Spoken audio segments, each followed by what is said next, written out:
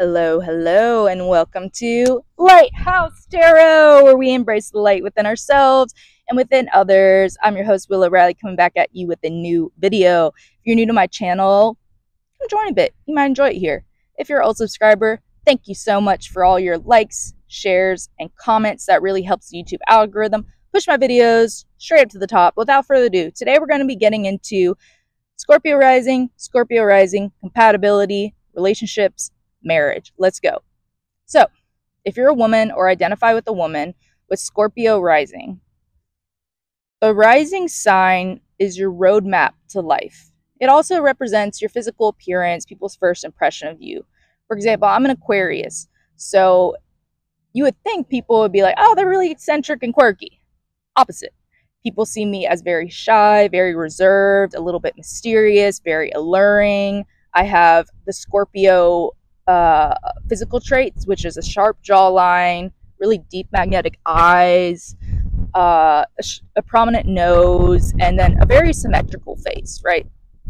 And this is true for most Scorpio rising, if not all. You know, that's your physical characteristics, and that's people's first impression of you is you're mysterious, you're alluring, you're a little bit reserved.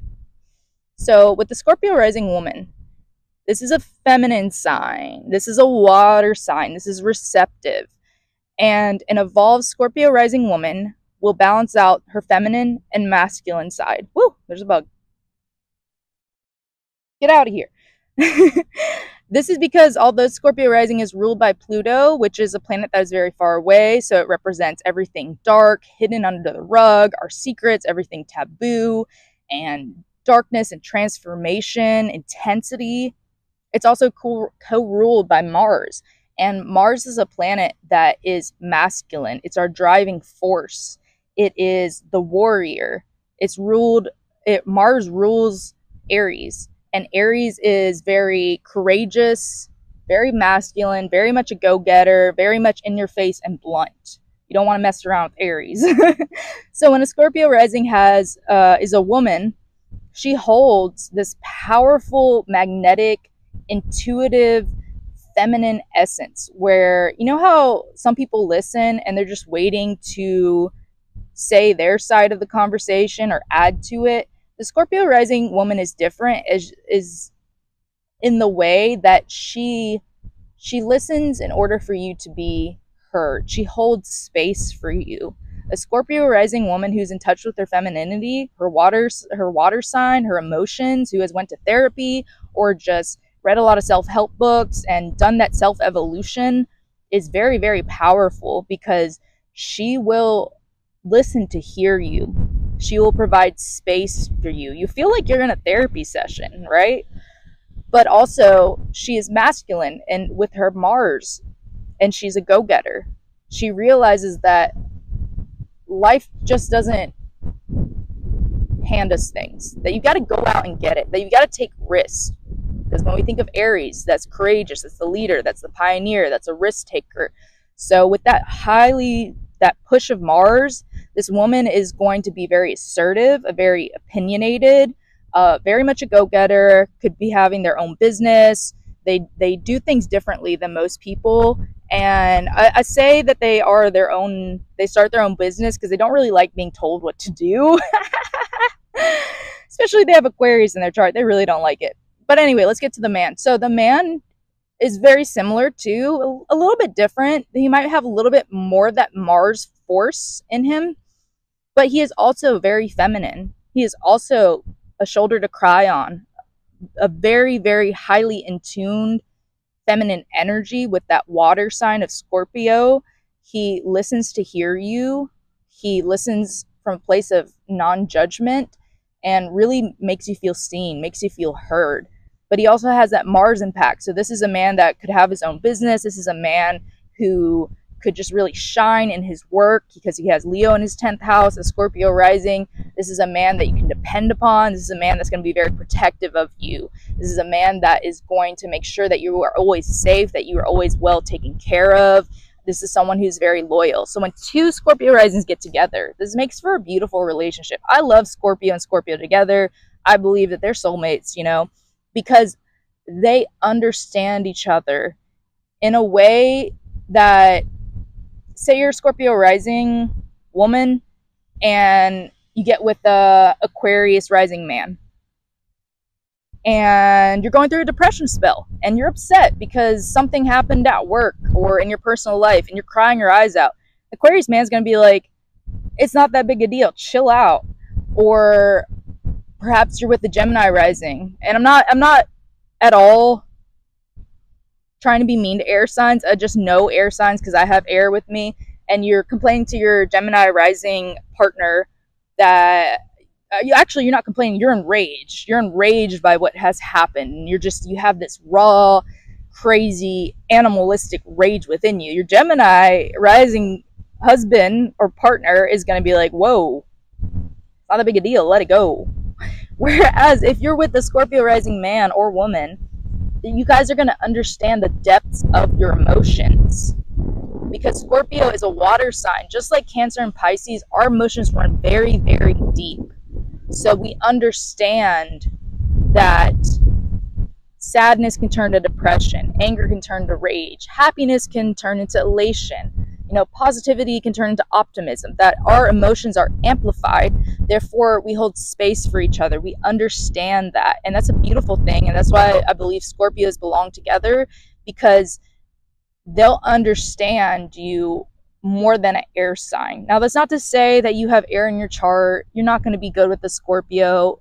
That actually makes for really good communication. I have Aquarius in my chart, and I've got along great with Scorpio risings because I'm a good communicator. Like, I know how to look at things from a very rational point, but also I have depth.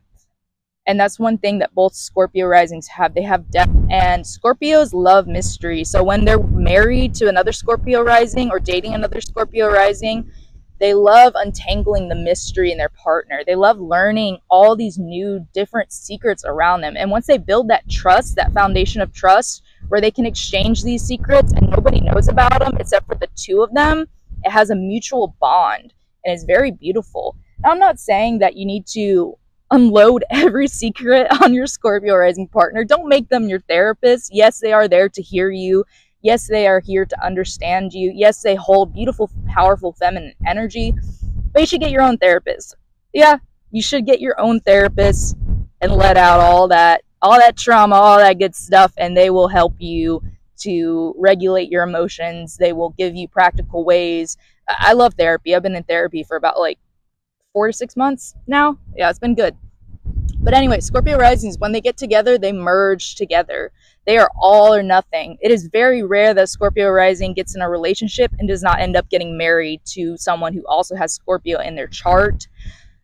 They might mess around a little bit in their teenage years, 20s, casually dating or whatever, because they're just, everyone does that in their 20s. But once they hit their 30s, 40s, or they just realize, I want a commitment, I want monogamy, and they have taken the time to evolve, to learn from their transformations, to heal themselves, to go to therapy, to do the work, because you cannot expect someone else to complete you without giving yourself that completion. You cannot expect someone to give you happiness without giving yourself happiness. You cannot expect love from others without first giving yourself love. You must first become complete. And I don't mean to be preachy. I'm trying to relax a little bit, but this is a Scorpio rising video, and I know you guys love intensity, so that's just my intensity coming out. You got to work on yourself first, right? But once you've done all the work and you guys come together, it's a beautiful, beautiful exchange.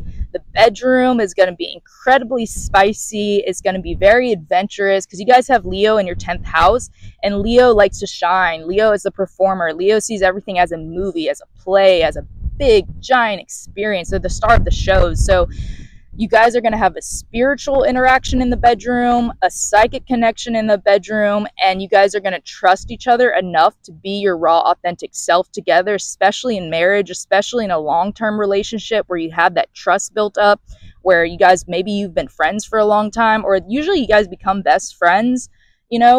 It's going to be really good and very nice and warm in the bedroom. And because of that Mars, that passion, you're going to ignite.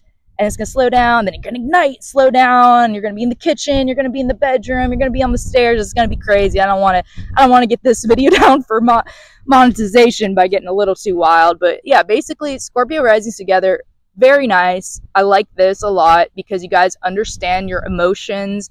You guys are openly available, emotionally available. You're there for each other. You're a shoulder to cry on. You guys are good listeners.